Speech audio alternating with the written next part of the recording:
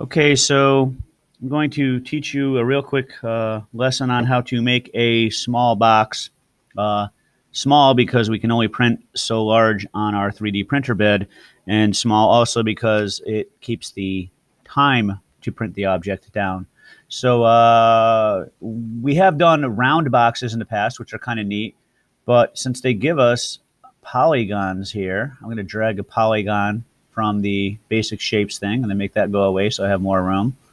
First thing I'm going to notice is it goes, darn it, to millimeters. I'm going to go to Edit Grid down here and change my grid units to inches because I think better in inches. If you want to stay in millimeters, I suppose you can. Right now it's giving me some kind of weird measurements. I'm going to make this, I believe it's 2 by 2. So when I click on that box and it highlights it, whatever I type in there makes it that big. So I now have a 2-inch by 2-inch hexagon. And let's see, maybe I'll make it about 1.5 inches tall. So this is a pretty small box, but you could probably fit things like, you know, some earrings or guitar picks or a little bit of change in there. And it won't take us forever to print it. It won't use a ton of material. So anyway, there's my hexagon. And again, it is even on both of those sides. And it is 1.5 inches tall. You know what? Yeah, no, that's fine. 1.5 inches is good. The first thing, to make a box, it must become hollow. So what I'm going to do is go back to my shapes, grab another polygon and drag it in, and do pretty much the same thing, except I'm just going to make it a little bit smaller. So instead of 2, I'm going to make it 1.75.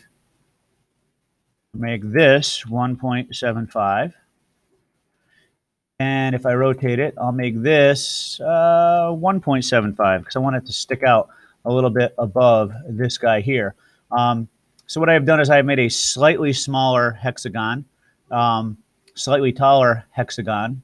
And what I'm going to do is click on the shape generator here, and I'm going to turn that into a hole. And now I'm going to drag my hole over to this guy and try to fit him in here. Now, fitting him in here can be a little bit tricky. You got to change your view a bunch of times, and sometimes it doesn't work all that well. What you can do is highlight this, click here on the Align tool. When you click on this one and this one, it makes sure it's perfectly centered and that this rim around the outside of the box is even all the way around. Depending upon your perspective, it might not look that way, but apparently it is. Then I'll click out of that, and I'll click this guy and drag him up just a little bit. You can see down here there's arrows that tell me how high I'm lifting that shape off of this work plane here. And I just want like 1/8 of an inch on the bottom of my box. So, you know, if the hole goes all the way through the box, you put something in it, it's going to fall right out. So by clicking on this little arrow point here and pulling it up and down, there it's a 1/4 inch high, but I don't need even that much. 1/8 of an inch is fine. Okay. Now I want that to be one discrete object. So I'm going to group it together. And when I rotate it around, you can see there it is. It's a hollow hexagonal box that is 2 inches by diameter on either side and 1.5 inches tall. Now I need to make a lid that's going to fit inside this hole nice and tight so the box lid fits in but doesn't fall right off either. So here we go back to my polygon again. Click on it. This is going to be the bottom of my polygon. So make it 2 by 2. Maybe drag him a little closer so it'll fit nicely on my print bed. And this guy I want to only be 1/4 inch tall, or 0.25 inch tall. So this cap should fit directly over that guy, no problem. Now what I need is something that what we call being a little recessed. In other words, another slightly smaller polygon that's going to fit inside this rim here. So, as before, grab another polygon, drag it over here. You know what? I'm going to work on him out here and then drag him in. I'm going to make this, because I know this is 1.75. I'm going to make this 1.7 and this 1.7. So this shape here is small enough it should fit right inside there quite snugly. And you know what I probably should have done first was make a work plane on this surface. I wonder if I can do this after the fact and then drag this guy onto it. Look at that. Wonders never cease. So even when I made a mistake, I kind of got lucky there. You can tell it's not really aligned so good. Here, I'll make sure it's a little bit out of alignment. Grab these two guys, click on my align tool, and when I click here and here, it shifts it so that it has a nice even lip all the way around it. Okay. I'm going to switch my work plane back to the bottom. And again, these are all skills you should know how to do from your past projects. When I talk about work planes and grouping and things, you should know exactly what I mean. Here, I'm going to click here and make this guy 0.25. Seems to have shrunk the whole thing. I'm going to undo that. Make sure this is ungrouped. Group it. And then ungroup it. Because I just want to deal with this guy here. You know what? Let's make him. I keep referring to them as him. I don't know why. I think my shapes are masculine. Let's move this shape over and make it 0.25. So, you know, as you can tell, obviously sometimes you have to go backwards, right? Put my work plane on top of here, drag this guy over. Aha. Maybe this needs to be a little bit taller. Instead of 0.25, let's make it 0.5.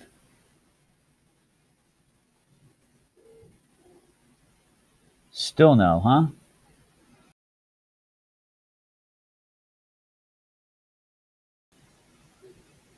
All right, so here I am back with this part that's going to be the inside of my lid. And I'm going to make that I'm going to click in the box. 0.5, so it's a little taller. What that means is when I drag it over here, and you can see that that's off by a little bit, but if I grab these two parts here, click on the align tool, and click this and this, now that should be perfectly aligned. And it's going to stick up a 1/4 inch here, and my lid is going to be 1/4 inch, and this is 1.5 inches, so it'll be 1 3/4 inches tall. Groovy. So now I have my lid and my box there, but now I want to customize it. I want to make it something that's kind of cool. So I'm going to flip it upside down, and let's see if this is going to let me do what I want to here. We all know about the text thing here from when we made our name tag. If I put text on the bottom here, make it much smaller. Can zoom in a little bit.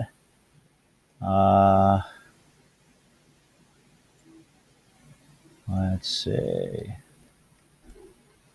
Kind of weird when you're doing something on the bottom. Again, so you can just see from a farther perspective is those letters are all happening underneath the lid. Okay. What I'm trying to do is I'm going to put my initials or something on there. Maybe you know, GMS or Dad. If I was going to give this as a gift to my father, maybe I'd do that. I'm going to highlight this and align it so that it's nice and centered. That looks a whole lot better. And I can change the text to be whatever I want it to. When you go into the shape here, I'm going to, let's see, instead of, yeah, we'll just say, what should I do it? GMS. Okay. And what I want to do is now put a work plane on the bottom of the, pretty tricky here. There we go. On the bottom of the GMS. There we go. Get rid of this guy. It's kind of in my way. And now I want to move this guy up about halfway through my lid and change it to a hole. So when I highlight this together and group it, now when I turn it, you should be able to see that that is going to be recessed. In other words, there's going to be holes in the shape of the letters GMS there. If I try to have them bump out from the lid, it's a lot harder to print it. So if you have it cutting into the little a bit, it's fine. I'm going to switch my work plane back to here. See if that worked. Awesome. So now I've got my hexagonal box. I've got my lid with a recessed lid, which means it's going to fit inside there. It's got some initials or some letters on the bottom of the lid that are embossed into it. Negative space, if you've ever heard about that in art class. And one more thing, I'm going to pick one side of this box, maybe here, and I'm going to pick one more shape. And, you know, some people like grabbing the little heart or the little star, what have you. I'm going to zoom in a little bit and take this star. Oop. Oh, you know what I should do? Ha! Work plane, huh? Let's just put that guy there and then delete him. I'm going to put a work plane on the front here. And that's going to make it real easy to glue this star here. Okay. Going to make him a lot smaller. In fact, I click on the box and I make him one here and one here. I know I'll have a nice even star. Let's see, it's on that plane. I'm just going to have to kind of slide it over here. Now it looks like my star is a little bit off kilter here a little bit. If I use my compass here, I can go minus, I'll just go minus 5 degrees and enter. Oh, it went to the right, so I'm going to go 10 degrees, and that almost got it there. Let me do another 10 degrees. Oh, I guess it's got to be, we'll try 15 degrees. That looks like it's almost straight up and down. Maybe it's 17 degrees. Now, as I look at this, that looks pretty good. Oop, it's hanging off the edge a little bit, huh?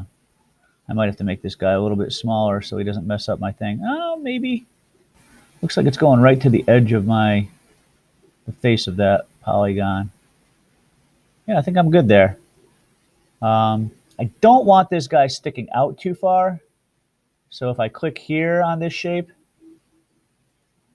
instead of 0.39, make that no more than 1/4 of an inch, maybe 0.2 inches. So that's just going to stick out a little bit. If it sticks out too far, there's a very good chance it's going to sag while the 3D printer makes it.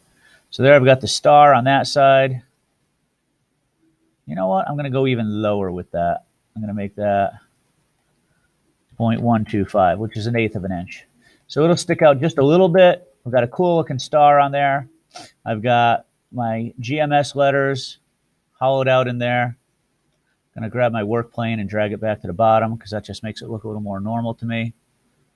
And by the way, I think you noticed up here I already named this Hexagon Box Tutorial. You would put your name, you know, Joey's Hex Box. You can use Hex for short, something like that. And then you know how to export .stl and then send it to your teacher for printing. Actually, I would show your teacher first, just in case there's a correction you need to make, so you don't have to download it a bunch of times and there aren't 2 or 3 different versions. It's annoying if the teacher prints the wrong version and then you have to print it over again because, you know, you misspelled your name or something silly like that. And then if I go into this here. All right, so here I am when I open it in the slicing program, we call this. There we go. There's my hexagon box. You can see the star there. You can see the GMS under the bottom of it. I don't want the new version yet. And if I go to print it, it'll tell me how long it's going to take to print. And I'm going to guess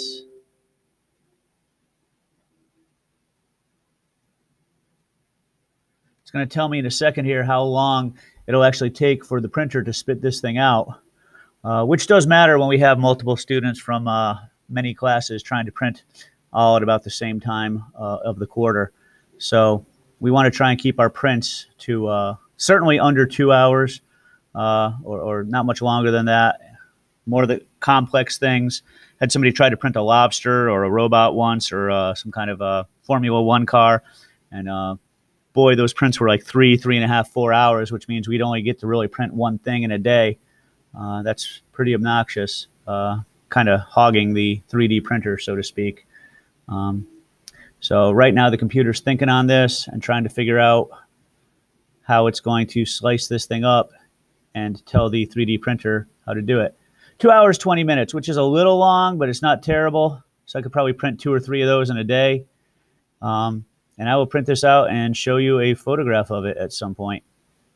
All right.